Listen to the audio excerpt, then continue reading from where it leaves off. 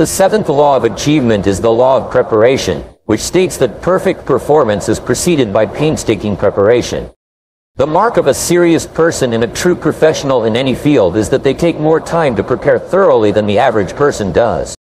The non-serious person or non-professional always attempts to bluff or wing it, trying to get by with a minimum of preparation without realizing that their level of preparation is immediately evident to everyone around them. One of my favorite quotes, which has had a powerful effect on shaping my life and attitude, comes from Abraham Lincoln, who said, "I shall study and prepare myself, and someday my chance will come." He recognized, as do all great men and women, that painstaking and thorough preparation is the key to the future. The first part of the law of preparation is simply, do your homework. It's the details that trip you up every single time. My friend Joel Weldon gave a wonderful talk entitled, "Elephants Don't Bite," emphasizing that it's the mosquitoes of life, the small things that tend to be ignored, that cause you the most trouble. No one ever gets bitten by an elephant, but people get bitten by mosquitoes all the time. His message was that if you want to get to the top of your field, you must be fastidious about the little things because, as a minister once said, God is in the details. The second part of the law of preparation comes from the business writer Peter Drucker, who wrote that action without thinking is the cause of every failure. Action without taking the time to think through the details and their possible ramifications seems to be the underlying cause of most failures in life. Conversely, action preceded by thinking and planning is the cause of virtually every success. This doesn't mean that you'll automatically be successful if you plan thoroughly in advance, but it means that you must almost inevitably fail if you don't do it. The third part of this law comes from Benjamin Trigo, who said, "If it's not worth doing, it's not worth doing well." Details are important, but you need to think through the value and importance of each detail before you overcommit your time and resources to them. The eighth law of achievement is the law of forced efficiency. This law states that the more things you have to do in a limited space of time, the more you will be forced to work on your most important tasks. This is another way of saying that there's never enough time to do everything, but there's always enough time to do the important things. The more you take on, the more likely it is that you'll be forced to think, analyze, and evaluate your tasks and activities in such a way that you spend your limited mental and physical energy on just those tasks that are most vital to your success. There are two parts to the law of forced efficiency. First, there will never be enough time to do everything that you have to do. The busier and more successful you become, the truer this statement will be. If you have lots of time to do your work, it means that you are underemployed, underpaid, and well along the low road to frustration and disappointment in your career. The fact is that you can only discover how much you can do by trying to do too much. You can only find out how far you can go by going too far. You discover how much you can take on by taking on more than you can do. The second part of this law, which is the key question in personal efficiency and time management, is to ask yourself continually, what is the most valuable use of my time right now? Always keep yourself on track and focus on your most important responsibilities by asking yourself, hour by hour and minute by minute, what is the most valuable use of my time right now? The ninth law of achievement is the law of decision. It says that every great leap forward in life is preceded by a clear decision that leads to action. All high-achieving men and women tend to be very decisive in their thoughts and actions. They think things through carefully, decide exactly what they want, and then make clear decisions and take action to make those decisions a reality. In your life, you've had several experiences where you've been unsure of what to do, and you've resolved your dilemma by making a clear decision one way or the other. In looking back, you'll probably find that that was the turning point for you, and that everything else flowed from the decision.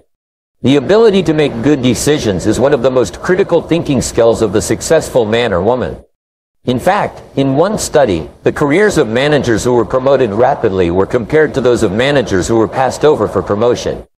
Researchers found that the one distinguishing behavior between the two groups was that the more rapidly promoted managers were more decisive in doing their jobs.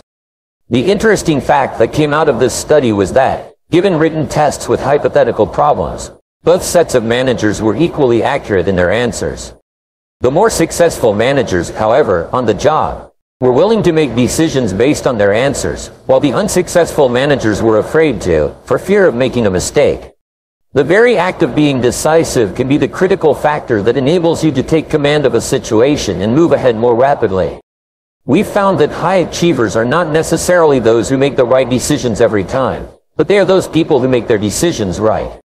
They accept feedback and self-correct. They take in new information and they change if necessary. But they are always decisive, always moving forward, never wishy-washy or vacillating in their attitudes toward life. The first part of the law of decision is simply this: act boldly, and unseen forces will come to your aid. It seems that when you grasp a situation and step forward courageously, a series of unseen forces, most of which are explained by the laws in this program, seem to emerge and help you to achieve your goals. Your very willingness to take action, rather than to delay or procrastinate, seems to bring universal powers to your assistance. The second part of the law of decision comes from the wonderful book by Dorothea Brande, entitled Wake Up and Live. She wrote that the discovery that changed her life and the lives of thousands of others who heard it from her in her public talks was the simple success formula that says, act as if it were impossible to fail, and it shall be. When you imagine that your success will be guaranteed if you simply take action, and you act on that premise, a whole series of forces begins to support you and move you toward the attainment of your desires. So when in doubt, act as if it were impossible to fail, and push forward. The third part of the law of decision comes from the famous Nike commercial, which says, just do it. These three words really summarize one of the great formulas for success: just do it. So be decisive, go for it, take a chance, act boldly, and unseen forces will come to your aid. The 10th law of achievement is the law of creativity.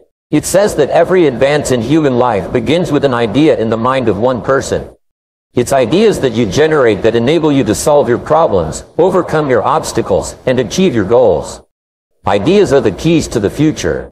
It's hardly possible for you to achieve anything of note except to the degree to which you think and do something new and different from what's been done before. All it takes is a small innovation to lay the foundation for a fortune and great success in life.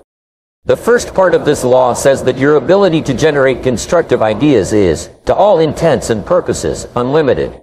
Therefore, your future potential is unlimited as well. Ideas are a mode of transportation, a vehicle that you can use to take you from wherever you are to wherever you want to go. Your job is simply to generate as many ideas as possible, evaluate them carefully against your current goals, and then to take action on them. There's virtually no obstacle in life that you cannot overcome with the power of thought, with the power of creative concentration, with the power of ideas. The second part of this law comes from Napoleon Hill, who said in his famous words, "Whatever the mind of man can conceive and believe, he can achieve." Your mind is structured in such a way that you cannot, at the same time, have an idea and not also have the ability to bring that idea into reality. The very existence of an idea in your conscious mind means that you have within you and around you the capacity to achieve it. The only question you have to ask yourself is, how badly do I want it? The third part of the law of creativity comes from Napoleon Bonaparte, who said, "Imagination rules the world." Everything you see around you is the result of what was initially a single idea in the mind of a single person. Our entire world started from thought, brought into reality. The fourth and final part of this law comes from Einstein, who said simply that imagination is more important than facts. There have been countless occasions in your life, in the lives of others, where the facts say one thing, but your ideas and creative energy enable you to do something completely different. Virtually every important turning point in your life will be marked by an idea that you had at that time and moment. All great changes in human life and human destiny begin with an idea that causes you to see things differently and to take action that you would not have taken in the absence of that idea. Wherever you are, whatever you're doing, whatever your situation, you have the creative capacity in the form of an infinite ability to generate ideas to solve any problem and achieve any goal. It's up to you. The 11th law of achievement is the law of flexibility. This law says that success is best achieved when you are clear about the goal but flexible about the process of getting there. This is one of the most important conclusions ever reached by high-achieving men and women. When you set a clear goal for yourself and make a plan, you usually have a fairly good idea of what it is you have to do to get whatever it is you want to achieve. However, 1,000 things can change, each of which will require alterations in your plan of action. The most optimistic and enthusiastic people are those who are open, flexible, and fluid in the face of the inevitable and the myriad changes required as they move toward the accomplishment of something that's important to them. The first part of the law of flexibility is that the experience of resistance and frustration is often an indication that you're doing the wrong thing. Whenever you feel that you're butting your head against the wall and not making progress, step back and re-examine your plan. Be sure that the goal you're working toward is still the goal that you desire, and then sit down and make better plans. Take the mentality of a computer programmer. When he designs a computer program, he knows that the program will be full of defects when it's completed. No computer program ever works perfectly the first time it's tried. However, the programmer accepts this as a factor of life and then begins to go back through the program step by step to remove the defects. When the programmer is finished, the program will operate perfectly. By the same token, whenever your plans don't seem to be bearing fruit, look in the mirror, re-examine your plans, and redesign them until you have faultless plans that work and move you forward without anxiety and frustration. The second part of the law of flexibility is that you are only as free in life as the number of developed options that you have available to you. Your freedom and happiness are largely determined by the number of alternatives that you've developed in case your first choice doesn't work. The more thoroughly develop your options and alternatives, the more freedom you have if one course of action doesn't develop as you expected. You're fully prepared to switch. In my courses on decision making, once the decision has been reached, I encourage the participants to ask the question, what else would be a good decision in this situation? The very exercise of developing alternatives enables you to think more clearly and can be a major contributor to the level of achievement that you experience. The third part of the law of flexibility is that crisis is change trying to take place. Whenever you're experiencing a crisis or difficulty of any kind, step back for a moment and ask yourself, what change is trying to take place that is being signaled to me as a result of this crisis? You may be having a crisis in your work, in your personal relationships, with your health, or with your business. In almost every case, a crisis is an indication that something is wrong and that pursuing the same course would be unwise. So, what is the change that's trying to take place in your life right now? The fourth part of the law of flexibility is that errant assumptions lie at the root of every failure. Almost every failure you have will be based on an incorrect assumption that you've made and accepted without question. It's always a good exercise to clarify your assumptions, especially when things aren't going as well as you want. So, first, what are your explicit assumptions? These are the ones you're clearly aware of. Second, what are your implicit assumptions? These are the ones you may be accepting without question. What if your most cherished assumptions were wrong? What changes would this dictate? How flexible and fluid would you have to be to redirect your course of action if something you assume as fact turned out not to be true at all? Whenever you make the right decisions and achieve your goals on schedule, it's because the assumptions you were operating on turned out to be true. Many people go broke starting their own businesses because they assume there's a big enough market for their product or service. They also assume customers will switch from their current suppliers to them for no other reason than being in the marketplace. Sometimes they assume they have the talents and skills to provide the product or service at a competitive price and still make a profit. Your willingness to question your assumptions, to test them against reality, with the willingness to accept the possibility that you could be wrong, is the kind of attitude that will ultimately lead you to great achievement. Flexibility is perhaps the most important quality necessary for success in our competitive society for the rest of the century and beyond. The 12th law of achievement is the law of persistence. This law says that your ability to persist in the face of setbacks and disappointments is your measure of your belief in yourself and your ability to succeed. Persistence is the iron quality of success. Sometimes, your willingness to persist is your greatest asset and is the quality that separates you from everyone else. Sometimes, the strongest thing you have going for you is your ability to persist longer than anyone else. The first part of the law of persistence is simply that persistence is self-discipline in action. It's when you face the inevitable setbacks, delays, disappointments, and temporary defeats, and you continue to persist in spite of them, that you demonstrate to yourself and others that you have the character of self-discipline and self-mastery that is absolutely indispensable for the great success that you desire. Churchill summarized the second part of the law of persistence when he said, "Never give up, never, never give up."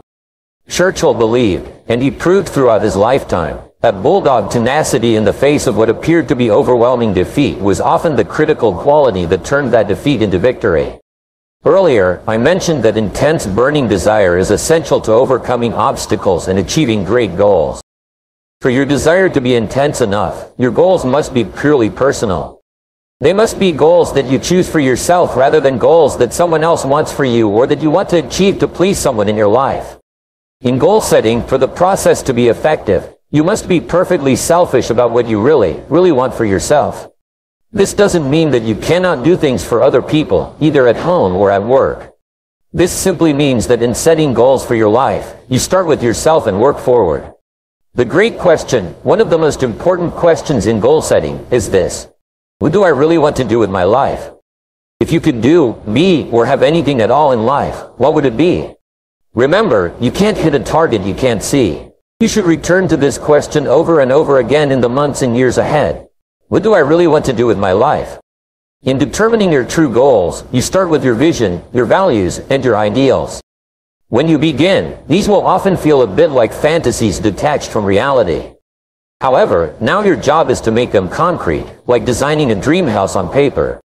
You start with your general goals and then move to more specific goals.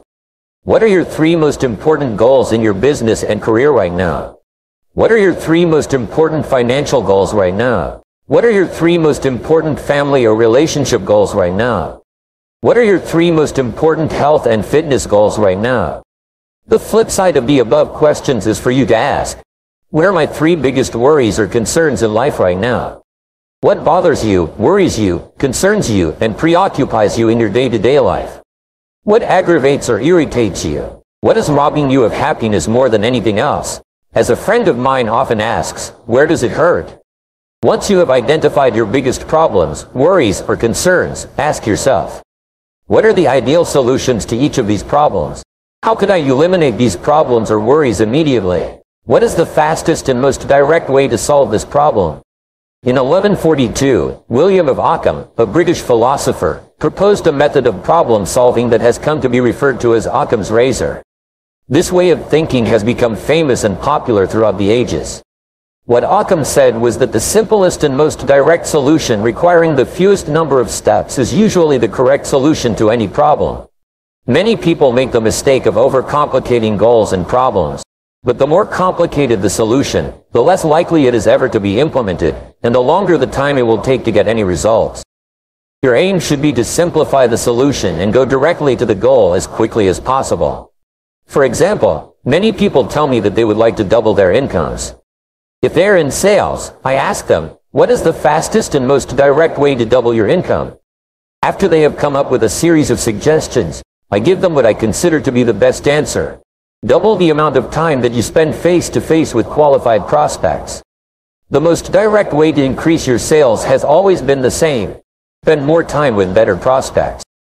If you don't upgrade your skills or change anything else about what you are doing, but you double the number of minutes that you spend face-to-face with prospects each day, you will probably double your sales income. According to studies that go back as far as 1928, the average salesperson today spends 90 minutes each day face-to-face with prospects. The highest paid salespeople spend 2 or 3 times that amount. They organize their days efficiently to assure that they spend more minutes in the presence of people who can and will buy their products or services. And the more time they spend with prospects and customers, the more skilled they become at selling, the better they get, the more they sell, and the more they earn, and in less time. If you examine your work, you will find that 20% of what you do accounts for 80% of the value of all the things you do. In my advanced coaching programs, we teach our clients to identify those 20% of activities that contribute the very most value and then do twice as many of them. Instead of using their intelligence to juggle their time and accomplish a greater number of tasks, we teach them to do fewer tasks but tasks of higher value. Some of our clients double their productivity and subsequently their income in as little as 30 days with this approach, even if they have been working for many years in the same position. Always look for the simplest and most direct way to get from where you are to where you want to go. Look for the solution that has the fewest number of steps. And most of all, take action. Get going, get busy, develop a sense of urgency. The best ideas in the world are of no value until they are implemented. As the poet said, the saddest words of mice and men are these: it might have been. In determining your true goals, use the magic wand technique. Imagine that you have a magic wand that you can wave over a particular area of your life. When you wave this magic wand, your wishes come true. Wave a magic wand over your business and career. If you could have any 3 wishes in your work, what would they be? Wave a magic wand over your financial life. If you could have any 3 wishes in your financial life, what would they be? Wave a magic wand over your family life and your relationships. If you could have any 3 wishes in this area, what would they be? If your family life were ideal in every respect, what would it look like? Wave a magic wand over your health and fitness. If you could have any 3 wishes with regard to your body and your physical well-being, what would they be? If your health were perfect, how would it be different from today? Wave a magic wand over your skills and abilities. If you could have any 3 skills or abilities developed to a high level, what would they be? In what areas would you like to excel? The magic wand technique is fun on the one hand but quite revealing on the other. Whenever you imagine that you have a magic wand, your true goals in that area emerge. You can also use this exercise for other people who are not sure about what they want or where they're going. It is amazing what comes out when you ask this question. Here is another goal-setting question that reflects your true values. Imagine that you went to a doctor for a full medical checkup. Your doctor calls you back a few days later and says, "I have good news for you and I have bad news for you." The good news is that for the next 6 months, you're going to live the healthiest and most energetic life you could possibly imagine. The bad news is that at the end of 180 days, because of an incurable illness, you will drop stone dead. If you learned today that you only had 6 months left to live, how would you spend your last 6 months on Earth? Who would you spend the time with? Where would you go? What would you strive to complete? What would you do more of or less of? When you ask yourself this question, what comes to the top of your mind will be a reflection of your true values. Your answer would almost always include the most important people in your life. Very few people in this situation would say, "Well, I'd like to get back to the office and return a few phone calls." In setting your true goals, this exercise is an extension of imagining that you have no limitations. Make up a dream list. A dream list is a list of everything you would like to be, have, or do in your life sometime in the future if you had no limitations at all. Mark Victor Hansen, co-author of Chicken Soup for the Soul, recommends that you sit down with a pad of paper and make a list of at least 100 goals that you want to accomplish in your lifetime. Then imagine that you have all the time, all the money, all the friends, all the abilities, and all the resources necessary to achieve these goals. Let yourself dream and fantasize. Just write down everything that you would like to have as if you had no limitations at all. The amazing discovery you will make is that within 30 days after writing out this list of 100 dreams, remarkable things will begin to happen in your life, and your goals will start to be achieved at a rate that you cannot even imagine today. This seems to happen to virtually everyone who has written down at least 100 goals. You should give it a try. You could be amazed at the results. Here is another goal-setting question. If you were to receive $1 million tomorrow, cash, tax-free, how would you change your life? What would you do differently? What would you get into or out of? What would you do more of or less of? What would be the first thing you would do if you learned today that you had just received $1 million cash? This is a way of asking the question, how would you change your life if you were completely free to choose?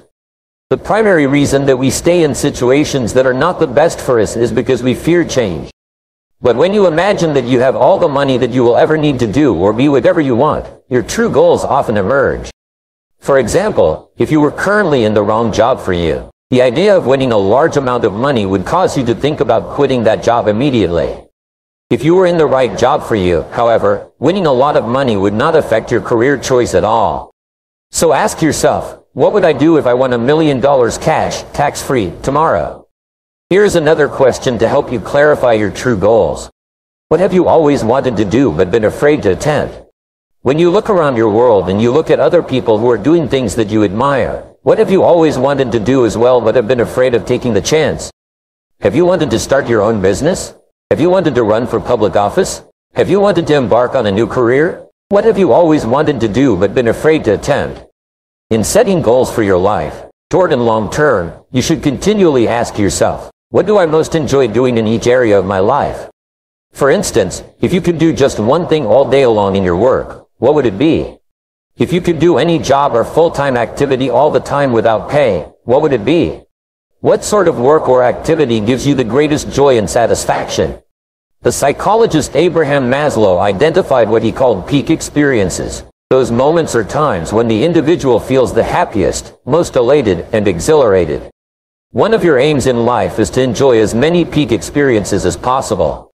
You achieve this by thinking back and identifying those moments of peak experience in your past and by imagining how you could repeat them in your present and future. What have been your happiest moments in life up to now? How could you have more of those moments in the future? What do you really love to do? You should have goals for social and community involvement and contribution as well. Think about what kind of difference you would like to make in your world. What organizations, causes, needs, or social problems would you like to work on or end? What changes would you like to see? Who is there who is less fortunate than you that you would like to help? If you were independently wealthy, what causes would you support most of all? What could you do today to begin making a difference in your world? Don't wait until some future date when everything will be ideal. Instead, start today in some way. One of the most important areas of goal setting is your financial life. If you can earn and accumulate all the money you need, you could probably achieve most of your non-financial goals faster and easier than you can today.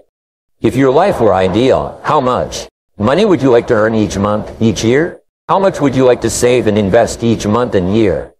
How much would you like to be worth sometime in the future? What sort of estate would you like to accumulate by the time you retire, and when would you like that to be? Most people are hopelessly confused about their financial goals. But when you become absolutely clear about them for yourself, your ability to achieve them increases dramatically.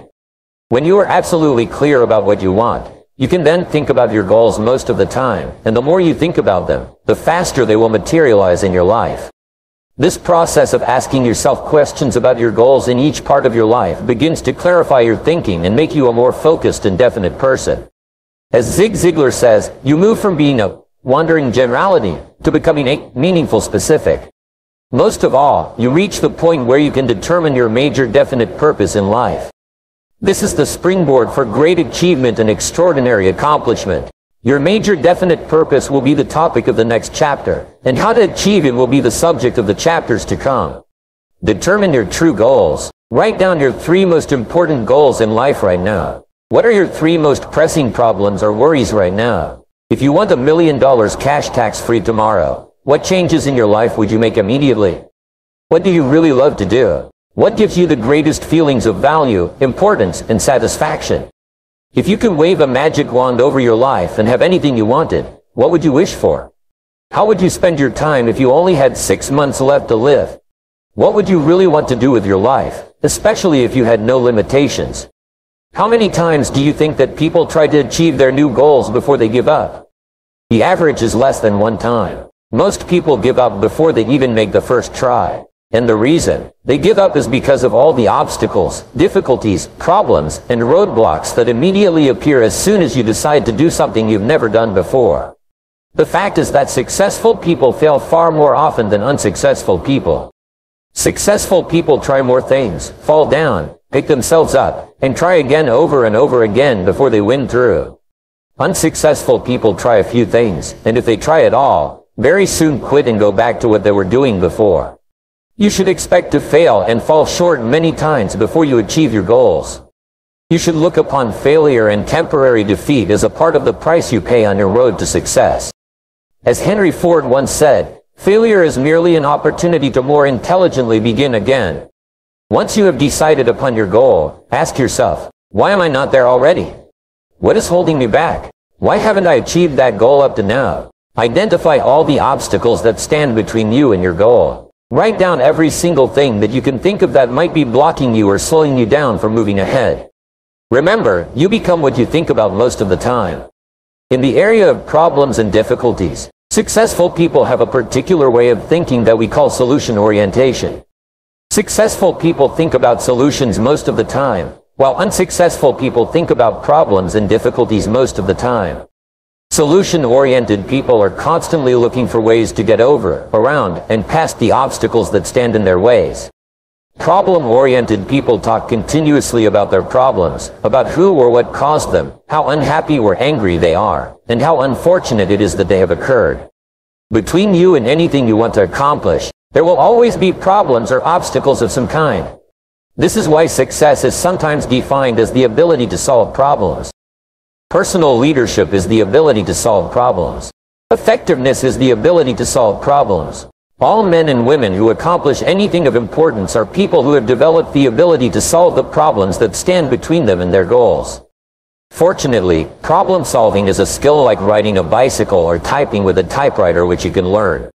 And the more you focus on solutions, the more and better solutions will come to you. The better you get at solving problems, the faster you will be at solving each subsequent problem.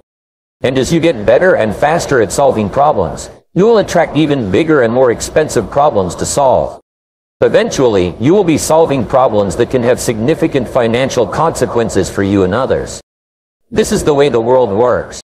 The fact is that you have the ability to solve any problem or to overcome any obstacle on the path to your goal if you desire the goal intensely enough. You have within you right now all the intelligence and ability you will ever need to overcome any obstacle that could possibly hold you back. One of the most important breakthroughs in thinking in the last few decades was described by Eliyahu Goldratt in his book, The Goal, as the theory of constraints. This theory says that between you and anything you want to accomplish, there is a constraint or limiting factor that determines how fast you get to where you want to go. For example, if you are driving down the freeway and there is traffic construction that is narrowing all the cars into a single lane, this bottleneck or choke point becomes the constraint that determines how fast you get to your destination.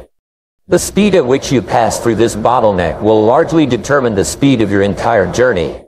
In accomplishing any major goal, there is always a constraint or bottleneck you must get through as well. Your job is to identify it accurately and then to focus all of your energies on alleviating that key constraint.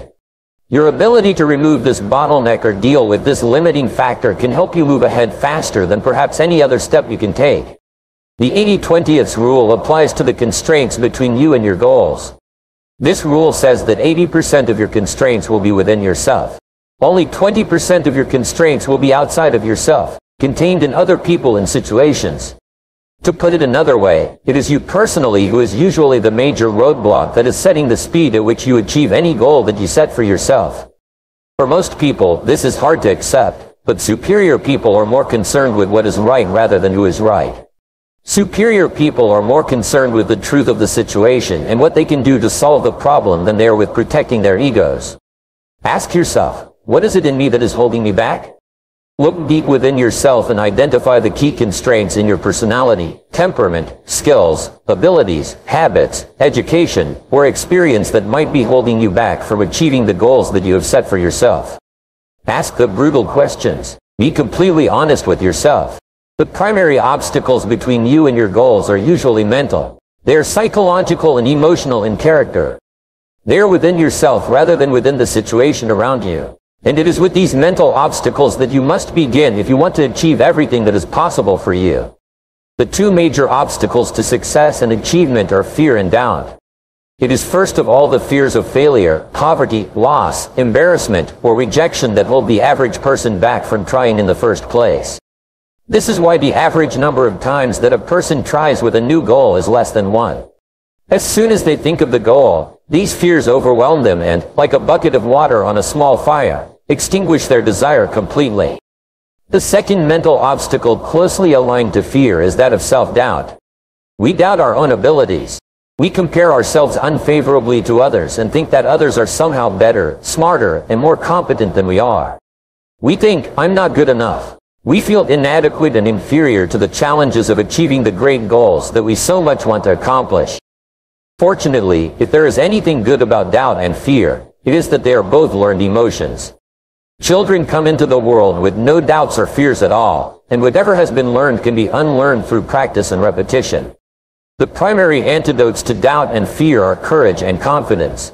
The higher your level of courage and confidence, the lower will be your levels of fear and doubt, and the less effect these negative emotions will have on your performance and behavior.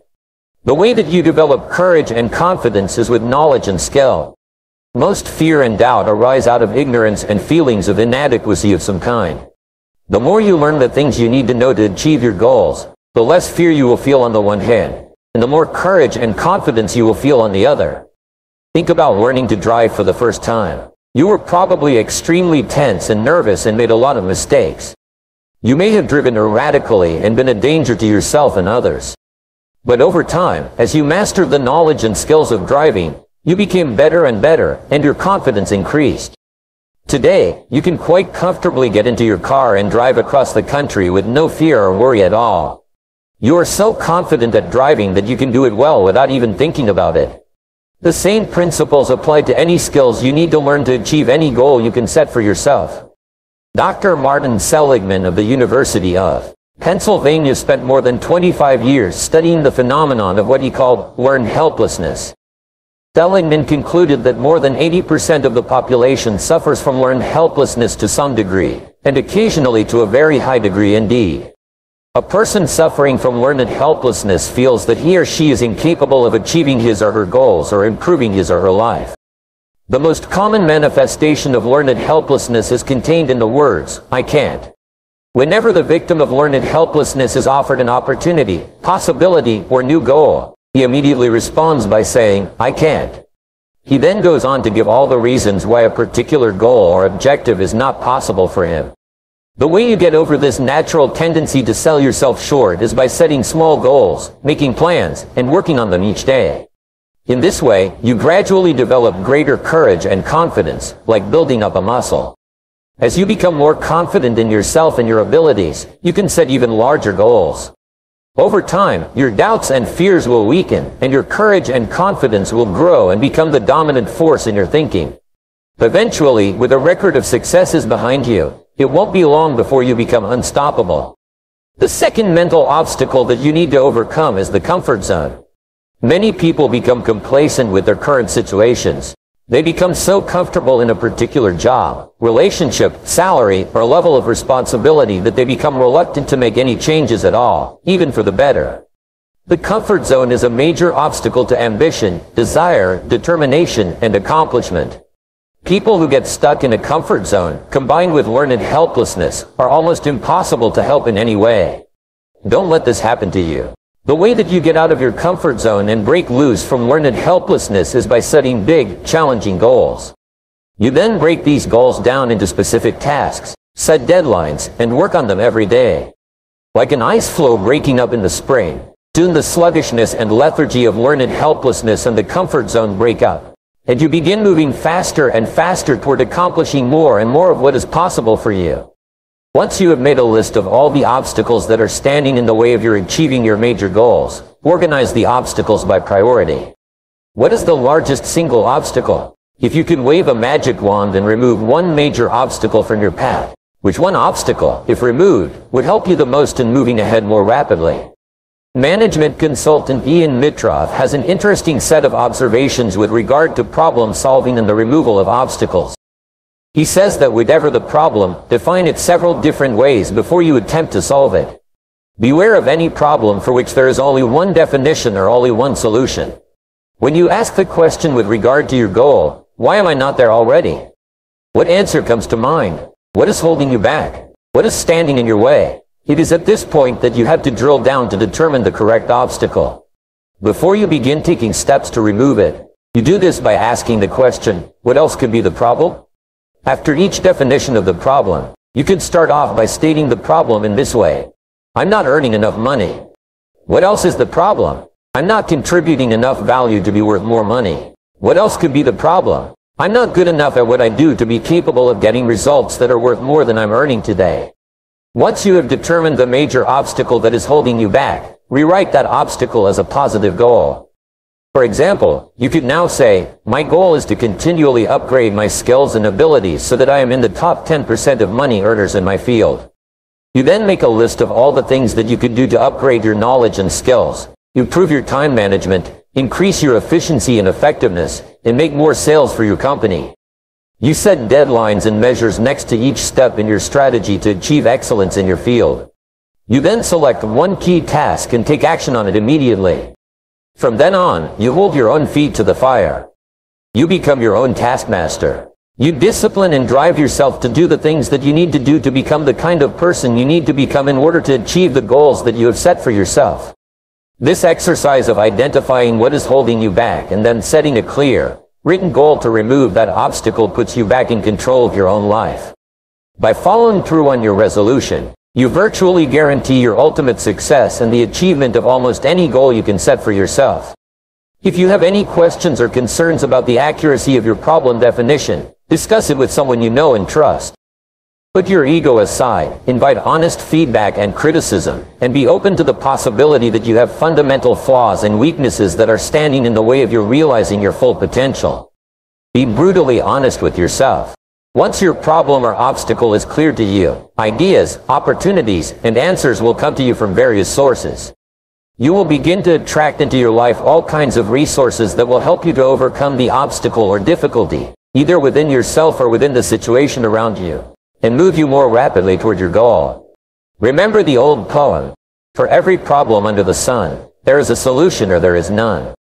If there is a solution, go and find it. If there isn't, never mind it. For every problem or obstacle that is standing between you and what you want to accomplish, there is a solution of some kind, somewhere. Your job is to be absolutely clear about what sets the speed at which you achieve your goal, and then to focus your time and attention on alleviating that constraint by removing your major obstacle. You will often make more progress in a few months than the average person might make in several years.